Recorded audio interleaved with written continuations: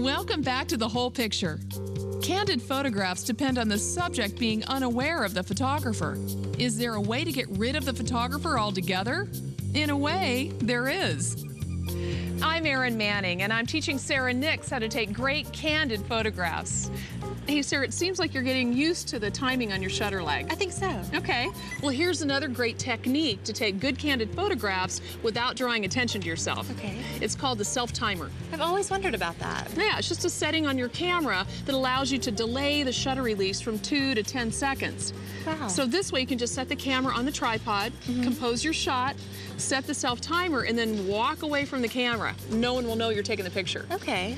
Okay, and just because you're the family photographer doesn't mean you can't be in the family photographs. Okay, so you'll just compose your shot, set the self-timer, jump in there with your family, and just try to act natural and do something in the photograph, so no posing. Okay. Okay, let's go ahead and take a picture of them back there. We'll just use this tripod. Primarily, a self-timer's function is to allow the photographer to be in her own photos. For candid photography, it can also be useful when you want to take a picture with your subject's attention completely focused away from the camera. We'll get the hang of using the self-timer first by taking a candid image of our subject without Sarah trying to be in the picture.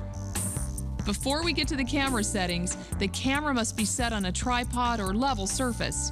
You still need to press the shutter release button in 2 steps when using the self-timer. First, press the shutter button halfway down to lock focus and exposure. Check the scene in the viewfinder or on the LCD. Many digital cameras let you select the time it takes for the self-timer to release the shutter, usually between 2 and 10 seconds. So next, select the time you'll want the shutter to release. Then, fully press the shutter release button to trigger the timer.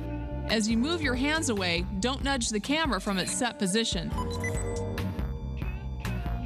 Now let's try a candid shot that includes the photographer. Get your image framed, press the shutter button halfway to lock the focus and exposure, fully press the shutter button to set the timer, then scurry over to your framed area and interact naturally with your husband. And of course, once you get there, act natural and don't look at the camera. Okay, here's another tip for taking candid photographs using your self-timer. Okay. All right, let's say you're taking a picture in a low light situation where you're gonna need a long shutter exposure.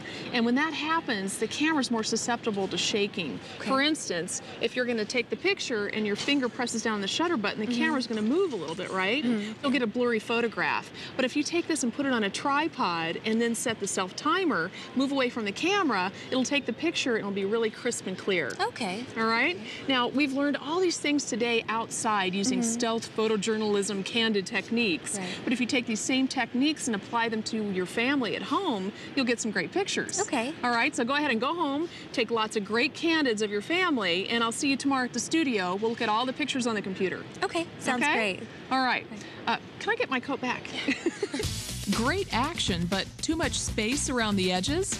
After the break, you'll learn how to crop your photos, giving that candid moment an ideal framing.